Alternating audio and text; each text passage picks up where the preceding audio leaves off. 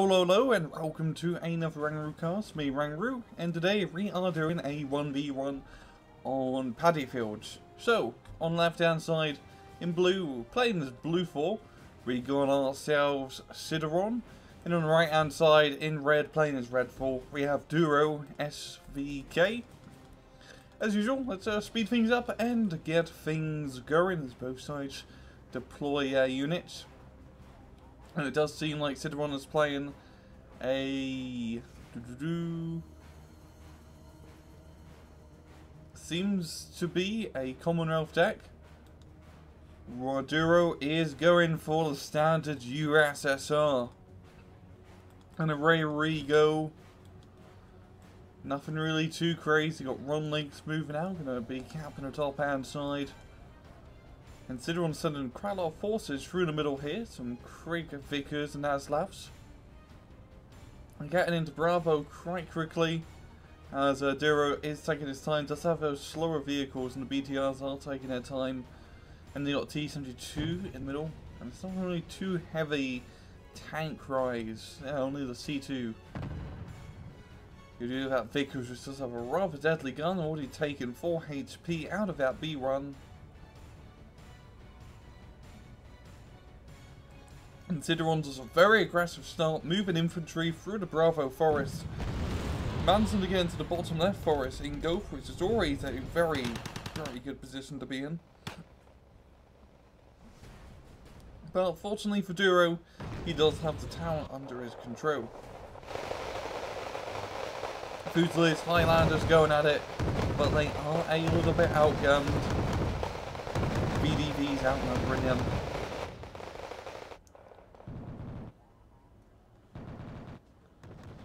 And 89 defending Gopher with its long range ATGMs. Or cannon. And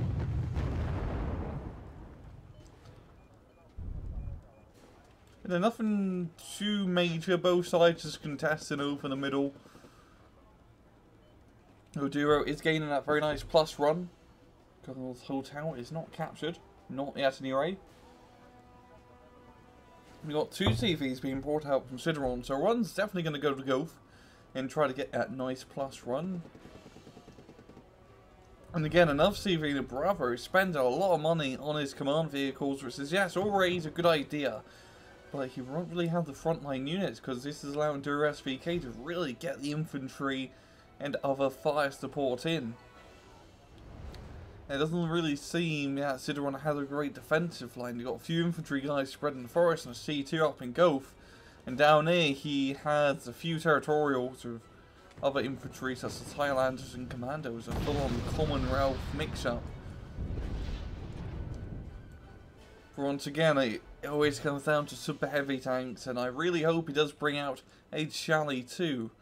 Because you can never go wrong with a Charlie 2. Such a fantastic piece of equipment. Especially now you can get 4 of them on a deck, which is absolutely ridiculous.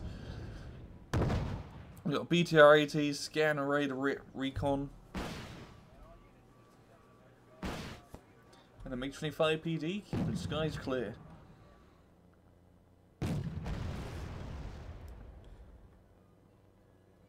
Cideron being more infantry into the middle, just more territorials. Really liking these reserve infantry.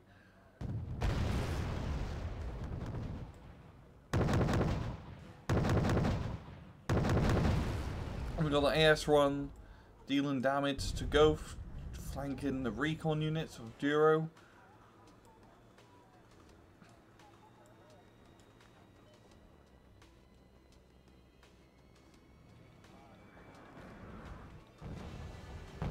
And we've got mortars firing into Alpha, creating a smoke screen, so he's going to try to do some sort of offensive here, but... well, his Aslavs are moving up now. Smoke's definitely going to help clear cover from the right and up top. But, oh, is he going to go? I mean, it's now or never. There we go, and into the town. Unloading the commandos for the reach of town. Deal with BTRD. And taking quite a few casualties right here. Spetsnaz group proved to be a difficult, tough nut Tough nut to crack. The commanders are a little outgunned. That was a rather good idea on paper, because usually no one ever attacks Alpha from the bottom, and if you can capture his town, you're pretty much good to go for capping the rest of Alpha. It's a great stronghold to take. But yeah, he's just one more commando infantry or a bit more reinforcements. Definitely could have helped. And now Cideron's trying to move through Gulf. And while the T-72s here and T-80UKs are definitely going to be well, annoying to deal with. And honestly, just by looking at it, I believe Cideron is playing a mechanized deck. Or... because you haven't seen any super heavies. If you have a Saxon, it's like, that is a... no, he's just playing standard gem. Or motorized.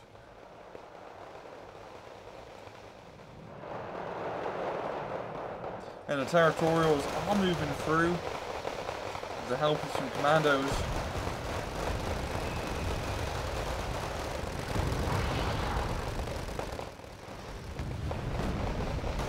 Yeah, definitely seems motorized. There's just a lot of light armor and its infantry are slightly more vetted. Duro is going to be chasing away infantry. Territorials, I mean, they do have an extra vet due to the deck type, but reserve infantry are just a bad choice. I mean, it's not Euro or Allied battle anymore, where the Swedish and Danish reserve infantry pretty much counters as regular line infantry for half the price. So basically, you get them the 1 point transport, 11 points for just a cheap infantry unit. Yeah, that came in a 150 km/h vehicle. Was pretty crazy, to say the least. We got ADATs being brought from Cideron, which is surprisingly his best anti-tank unit so far. And he's bringing up a lot of infantry once again. Bravo, the VDVs holding their ground. But just more territorials, and he needs more of these commandos to really take out point. T-72B1 just having a bit of a fun time shooting at the infantry as it gets well popped. And a very nice smoke screen there for the T-80UK. Definitely don't know it's within that forest. Got Spetsnaz Groo flanking up top, dealing with the commandos, getting a sniper and the kill on those buggers. And the MiG-25, well, doing MiG-25 things. Yeah, rather passive mats, an overall crazy assault that went successfully for both sides. Duro just, you know, staying his ground. No crazy offensive, so that Buratino definitely has opened up some sort of attack. Moving in with Norath and T-72s. I mean, I think I unloaded an entire Buratino in that shot, yeah, damn.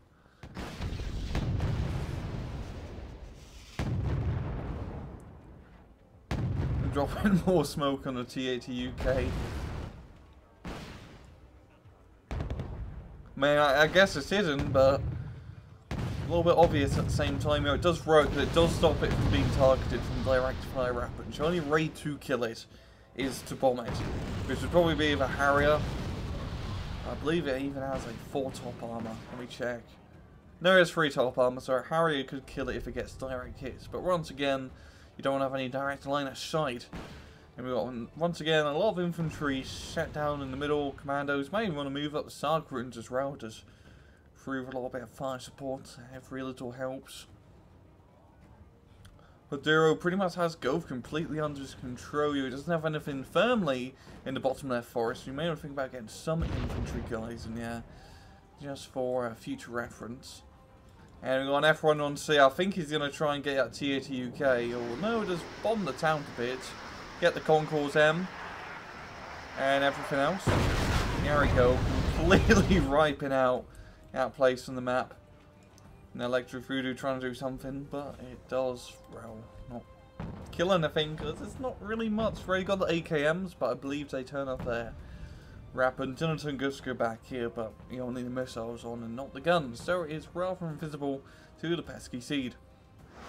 And here we go, we got a lot of infantry moving in, just territorials, territorials. And by capping this town, it's going to definitely be one step into getting into Gulf. And how many territorials? That's going to be a lot to kill. An awful lot to kill. And forcing the tanks back up the ridge. It does have the ADATs moving up, and that NORAV is still there, getting a few pot shots from what it can see. Here it does get killed by the ADAT. And C-72's cresting over, giving fire support. That's C2 getting sighted by the Concourse. And then finished off by the T-72.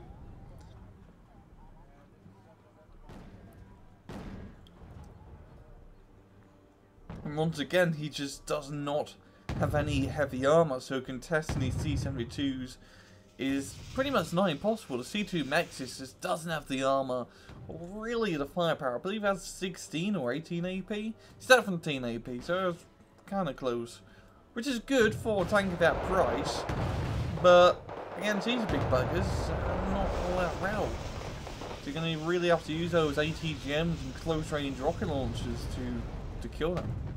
And they've got TH-UK being covered in the smoke screen. Another one down here. Definitely a good idea using the TH-UKs to say, oh, you know, very hard to kill. And those bombing runs. Bombing runs followed up by a Buratino. That is some scorched surf tactics right here. And the VDV is going to be moving through, seeing what they can salvage, kill the survivors. And that is a rather good run-2 punch here. Especially using IR-102s. Oh, CO's coming dropped in there as well. Su-24M is the more desirable carpet bomber plane. You got more shaker beholders, and he doesn't have as much infantry. Well, roughly the same. But there's the shock infantry now, much better than the commandos and territorials. And he is moving through the scorched forest.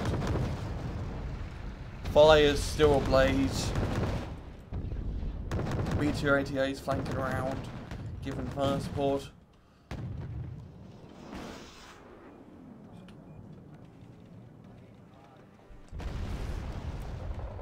Though Cideron does have a rather good hold and go for now. A lot of infantry in here, still have the town under control, and getting some Fusiliers 90s with the good lore 80s, and the SAS definitely helps out.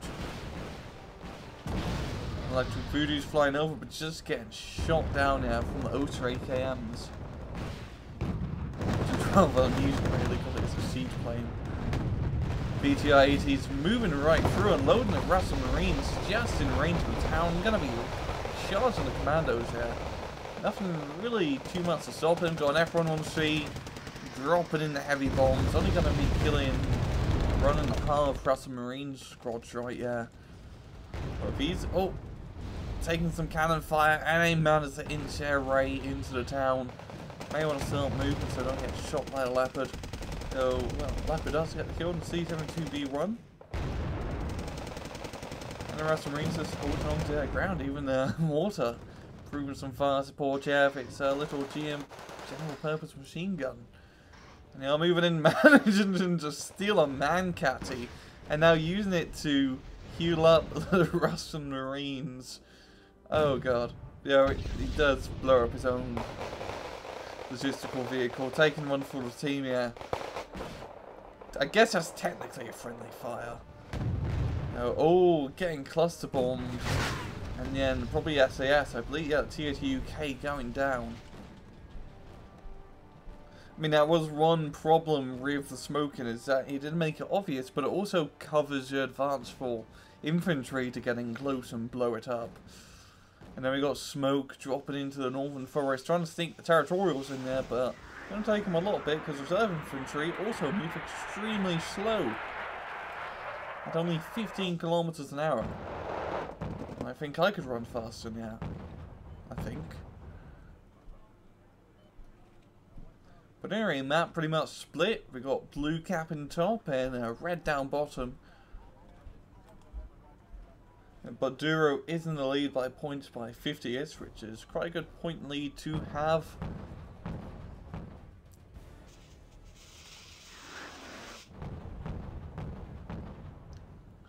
There's lots of smoke in Draco, yeah. It's actually quite amusing because the infantry focused player manages to capture Gopher, which is more of a tank centric area, and the more tankist player managed to capture Bravo, which is a more infantry-centric area. Here we've got the bombing runs completely wiping out that town once again. Definitely not prime real estate. And we got the Opera moving over. Gonna be getting shots on Leopard C2, completely racketing. There's no armor, well, this is C2. But nothing heavy to stop these heavy tanks. We've got an Opera and a BU now. We're bringing up Lynx 3 to try to get the AT support with the Hellfire missiles. Scaring the rate of the Opera. Getting some very good hits. Did get straight from by an MLD, but it does survive. The Hornets chasing after the PD, but the PD just managed to get the kill. And you got MAX moving through, clearing out the C2s, flying right over with crazy rockety pew pew pews. Just getting kill after kill with the S-13s, G3s, but the Vickers and the Atlas, you managed to shoot it down with our machine gun, BTR ATA, sniping the CV in hotel in a rather sneaky beaky flanking maneuver. And it looks like this is going to be a GG to Duro. We got IR-102s finishing off the job, wiping out that forest. Lynx 3s, killing the BTR ATA, getting a revenge. And yeah, it will pretty much be a good game. 2-0, taking the victory by a whopping 2,000 points, yeah. And yeah, Cideron definitely was playing a motorized, mechanized, some sort of infantry style deck. But once again, as per usual, came down to heavy tanks. And Cideron just didn't have heavy tanks available in his deck. Or, I don't think you can get Harrier GR7s in a motorized deck. Maybe. Because those definitely would have helped to deal in those heavy tanks.